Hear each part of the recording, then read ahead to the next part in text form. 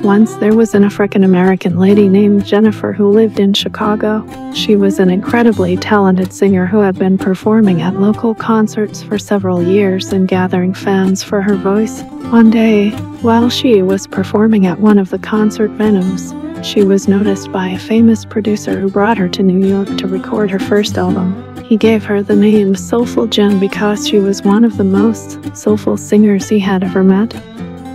The album was released and immediately became a hit. Soon, Lady received an invitation to perform at one of the world's most prestigious stages, Carnegie Hall. It was a huge step in her career, and she was very excited. On the eve of the performance, Lady noticed that she had a red spot on her face. She was afraid that it might ruin her performance, but instead of giving up on the performance, she decided to embrace her uniqueness and even arched her eyebrows a little to emphasize the spot on her face. And when she took the stage, her voice was simply stunning. She sang with such emotion and passion that the audience couldn't take their eyes off her.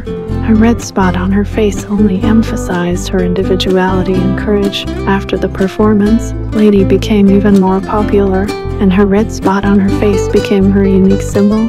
He continued to perform at various concerts and record albums, but she never forgot that her individuality and uniqueness were her strengths that helped her achieve success.